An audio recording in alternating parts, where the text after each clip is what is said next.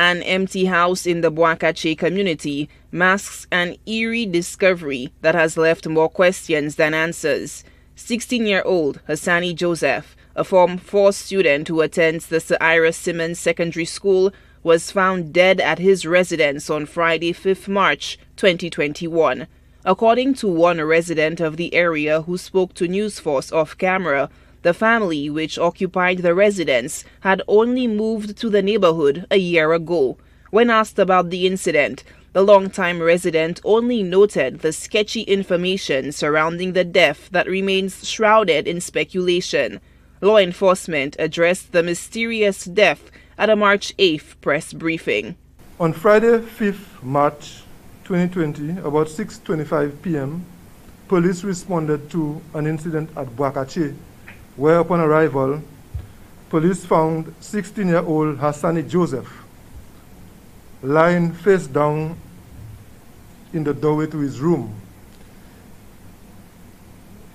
There was a rope tied around his neck. Medical personnel were summoned to the scene, and he was pronounced dead on the scene. Those who knew the secondary school student described him as mild-mannered, quiet, and someone who spent most of his days indoors. According to sources, the young boy's body was discovered by an older sibling. Initial accounts indicated that there were items missing from the home. However, law enforcement did not confirm these reports. We are treating this matter as a suspicious death.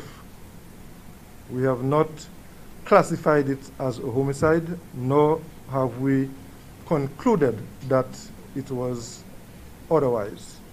We are awaiting a post-mortem examination to determine the cause of death. The teenaged boy was allegedly last seen alive about 7:30 a.m. Friday, March 5th, 2021.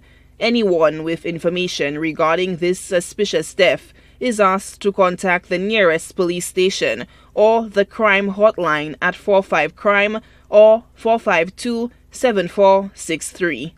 Solange Alfred, HTS News Force.